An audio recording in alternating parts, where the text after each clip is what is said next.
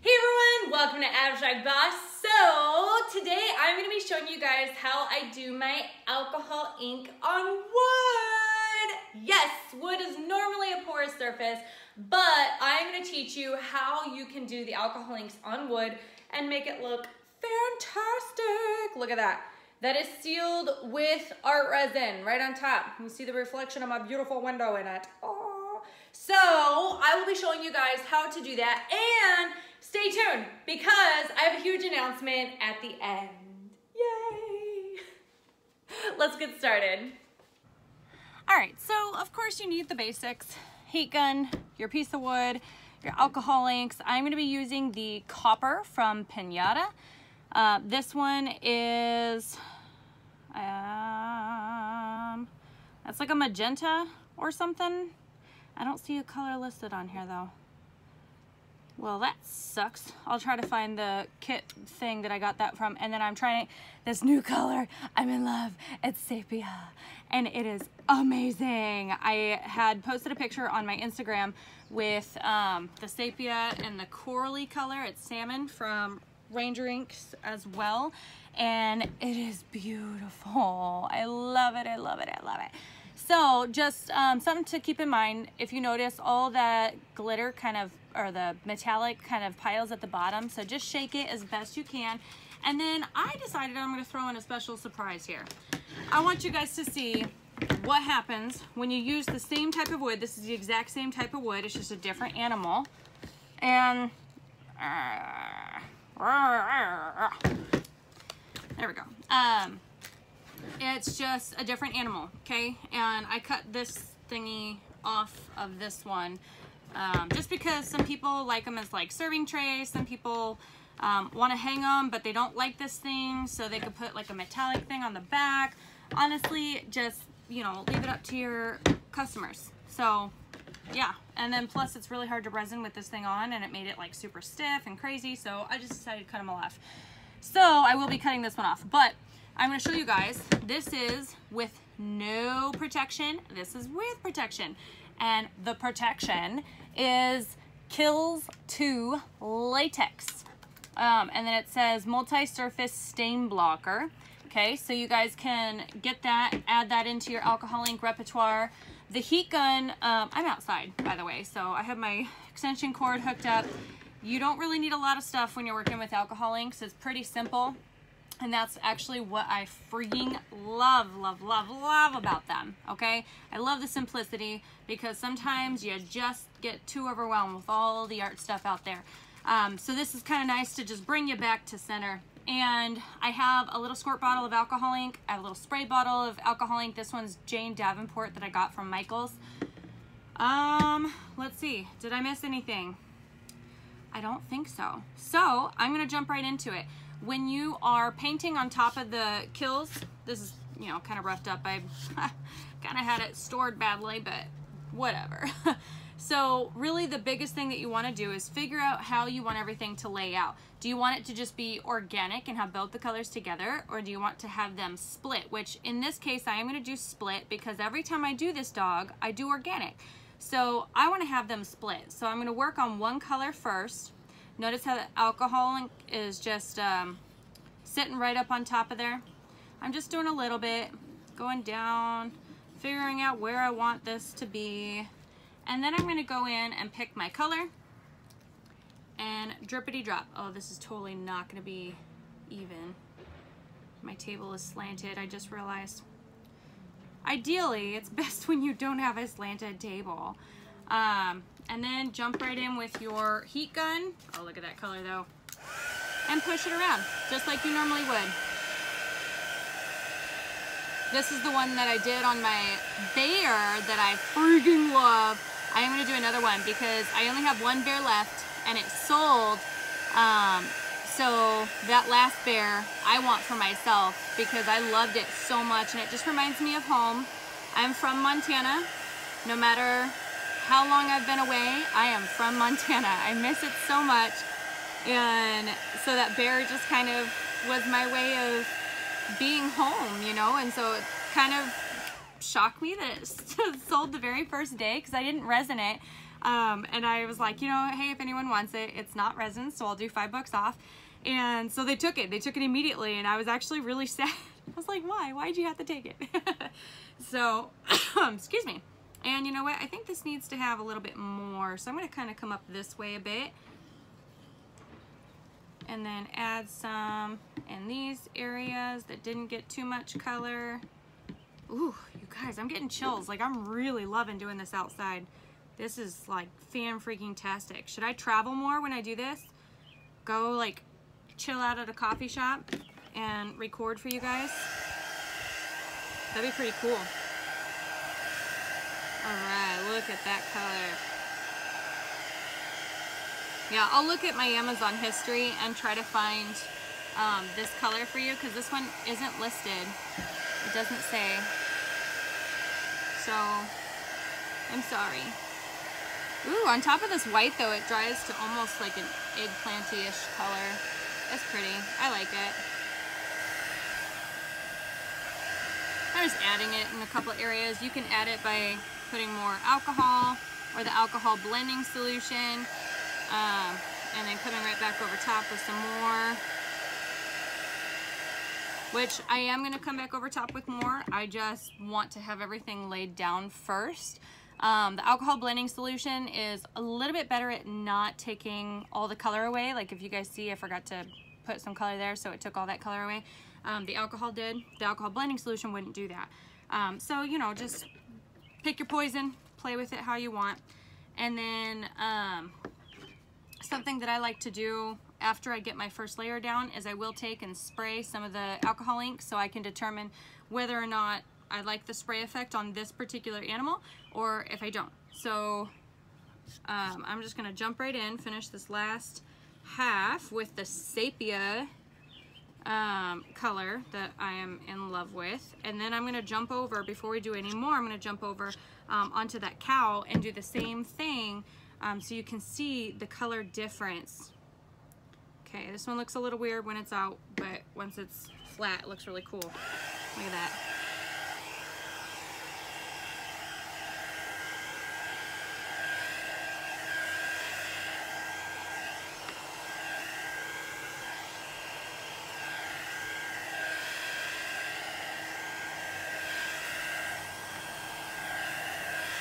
And once I do more of this maroon color, that's gonna look so cool. The sepia is nice because it does have a really vibrant color.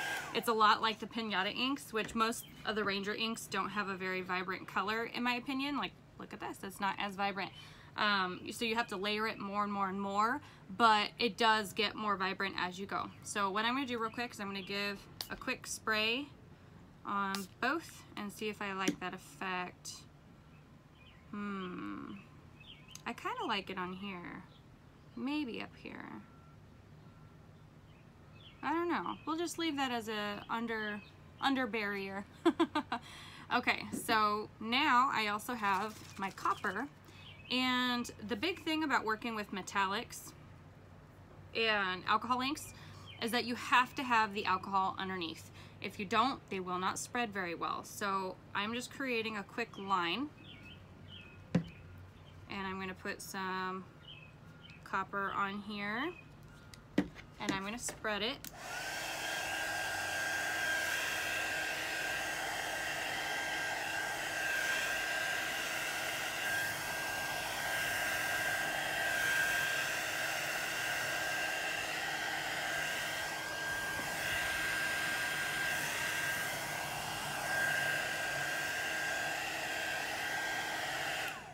Okay.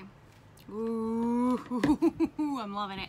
All right, so I'm not going to worry too much about finishing all of this just yet. I want to take you guys over to the regular piece of wood and let you watch my experiment and see what happens. Honestly, I've never done it straight on to this type of wood, but I mean, I feel like it would be very porous, so let's see what happens. I'm very, very curious. Oh, yeah, look at that. It's already absorbing the alcohol. So I'm kind of having to move at a quicker pace and loading more alcohol on than I had to with the latex paint. And let's jump in. Jump, jump, jump, jump, jump. Come on, come on, come on, come on, come on, come on. Speed painting.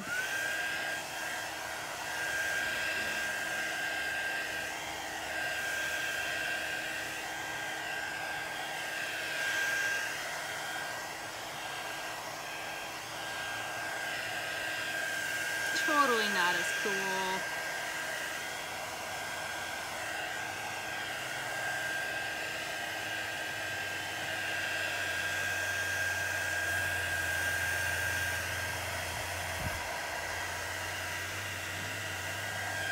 Well, now you guys can see. I don't even want to waste my ink. Look at that. Some of the wood is actually showing back through. That's just, oh my gosh.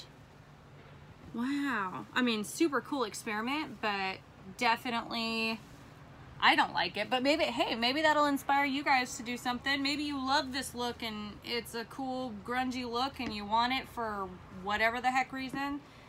But I don't, so I'm not going to waste my ink. I'm actually going to go ahead and stop with this one, and I'm going to cover that with latex paint later and go back over top of it. But let's go ahead and finish off this guy. So with my alcohol, I'm just coming back in and I'm going to do just tiny chunks at a time because I really want some vibrant color now at this point. And you just want to rock it back and forth.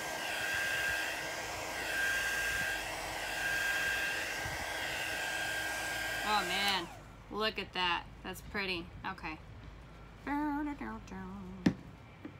Beautiful colors.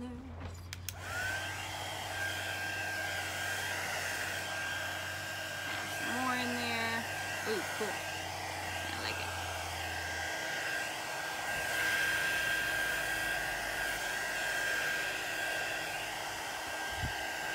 So a big difference between the Ranger inks and the Pinata inks that I've noticed is that I do have to use a lot more ink when I'm using my Ranger inks to get the color that I want.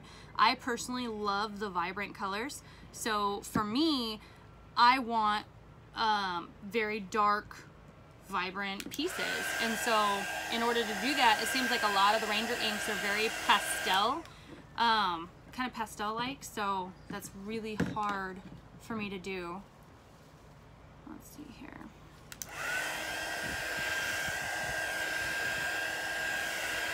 Oh, and I just wanted to say welcome to my new subscribers. You guys are amazeballs, and I am super happy that you guys are here. I don't do voiceovers. I'm actually talking as I do this, mostly because I want you guys to be a part of the process. I want you to hear everything that I'm doing, everything that I'm thinking. I feel like that actually helps a lot of people. So that's really kind of why I've been doing that.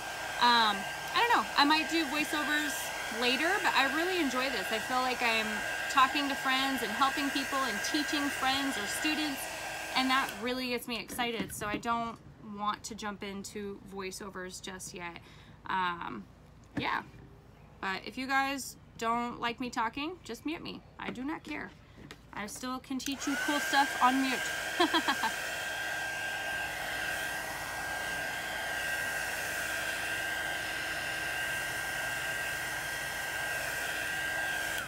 Oh my goodness, it's so pretty. It's so pretty. I think I'm running out of time too. I gotta go get my kiddo. Almost done here. And then all you do is you layer it with some resin on top. I do use the art resin on top of these. I feel like I want these to be food safe, kid handling safe. Like I don't want any issues. So I do want to use the art resin whenever I'm topping these.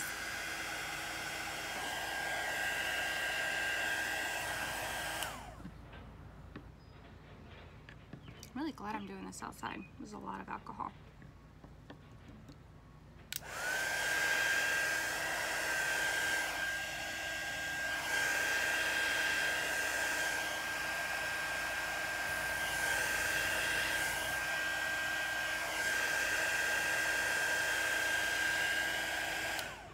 Okay, let's go back up into some sepia.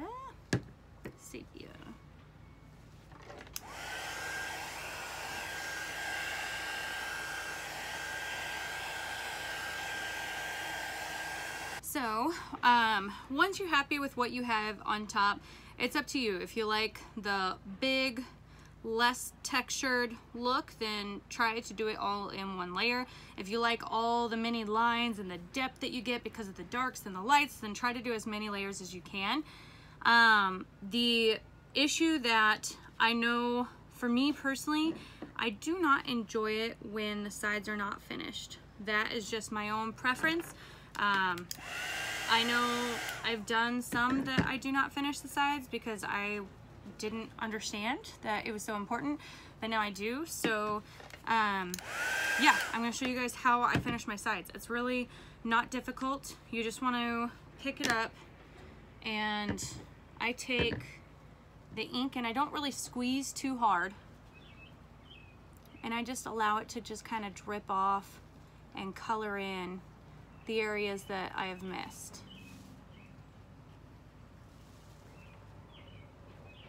Okay, so let me see if I can get that right there. I can't even see this. I'm doing this all from the reflection on my camera. But yeah, you just do that, and if it's too dark, add some alcohol blending solution right on top of it. But that's how you finish your sides, and then you take into your other color once you're closer to the opposite side and just allow it to come out. Squeeze a little if you need it to, but fill in those blank spaces, and then yeah, that's it, guys. It's very simple. It's lots of fun. So yeah, I will also sign the back and everything too, but I'm gonna go ahead and finish this up and seal it with resin, and that's it. And then I will list it on my website for sale. So if you guys are interested in purchasing anything from me, go check out abstractboss.com. If you want to know the materials that I use, I have pretty much everything listed on my website as well, abstractboss.com. Or yeah, ask questions. I'll do the best I can. I'll send links where I can. I try to be as helpful as possible. If I have missed something from you guys too, please just message me. Yeah, because somehow I've been missing some messages. Facebook's not notifying me, so Instagram is the easiest way to message me. But yeah, or comment below. Those are like the easiest methods, or email. But Facebook is really weird, and I don't know why it stopped like notifying me.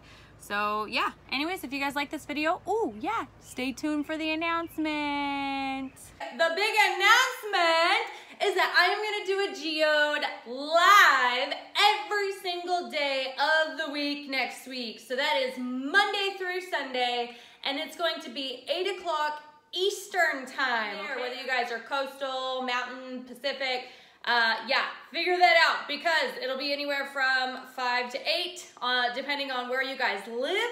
And I would love to have you guys come join me. They're gonna be fantastic. I wanna do more Kiss of the Irish one that I did.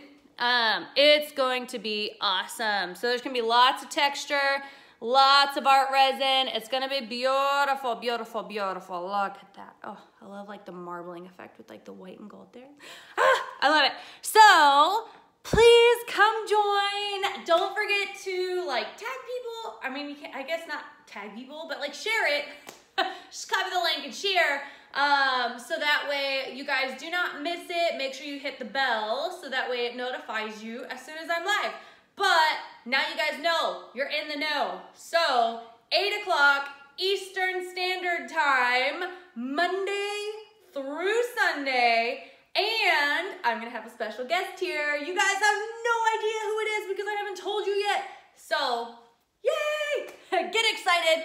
Come visit on Monday for the special, I guess, and just come visit every day because it's so much fun making geodes. Yay! All right, I hope you guys have a great day. If you guys liked the video before, please don't forget to like, comment, and subscribe. That thumbs up is a big deal. So I will see you guys next time. I'll throw in another video before Monday's live.